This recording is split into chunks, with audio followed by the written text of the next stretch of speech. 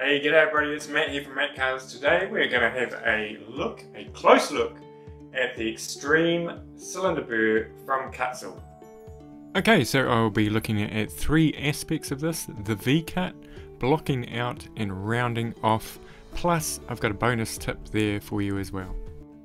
And I'm going to compare it to the Flame burr, which is a great generalist burr that does a little bit of everything.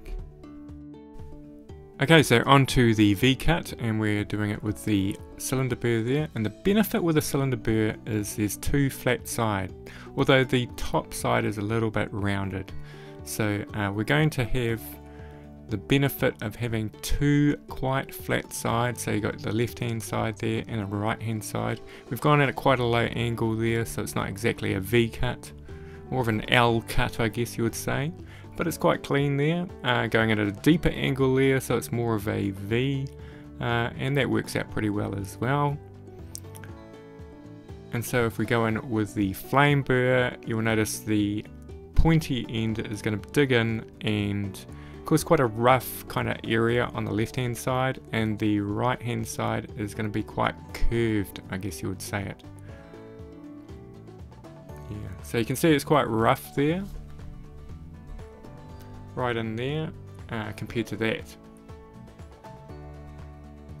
But of course, if you was going to use the Flame burr to cut a V, I would do it like this anyway. So you're still going to have that kind of like rounded side on each side though, and so you know what I mean, sort of like that V, but it's kind of rounded.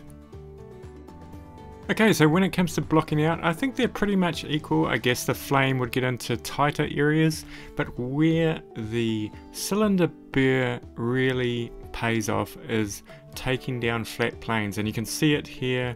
I'm just going back and forwards with the cylinder burr, whereas with the Flame burr I've got to sort of like alter the angles to keep the flatness of the wood.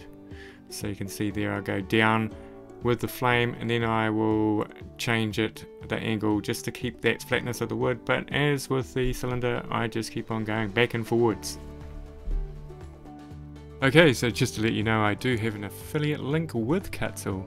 You get 5% off. I do get a little bit of a kickback, and that just sort of helps out the channel, so I can buy more burrs and all those kind of cool things that help me carve and make videos as well for you guys to watch.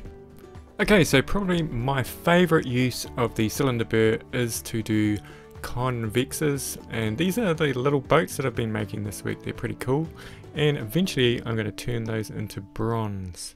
So they've got lots of convexes, and before I put those lines on, I want to get it as sort of like round as possible. You can see there I have put in sort of markation of a flat area, and the dot in the middle is the high point that I want to keep.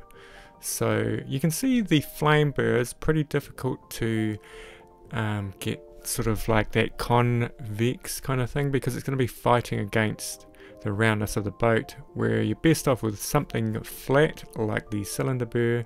And just some tips here is try not to go in onto the dot in the middle, sort of go on the outside and then sort of gradually work in, and keep on looking at the roundness of it. That's kind of what I do. You might have a different way of doing it. You can do it with a Flame burr, but you have to move it really quickly so it doesn't settle and dig into the wood. So there it is at the end, and I think that's pretty round, and then I will carry on with that little boat. Okay, so for the bonus tip, I have got a little, well, I don't know whether it's a gem, but anyway, you can use the bottom of the burr as well. Not just that top bit there, but the bottom of it. So what I mean by this is you can actually use the depth of the shank in the Dremel to carve really defined lines. So I want to put in a line there on that boat, and so I'm going in and just using the other end of the Kutzall burr. And you can do this with a lot of different burrs as well, just as long as it's got a protruding kind of bottom part of the burr.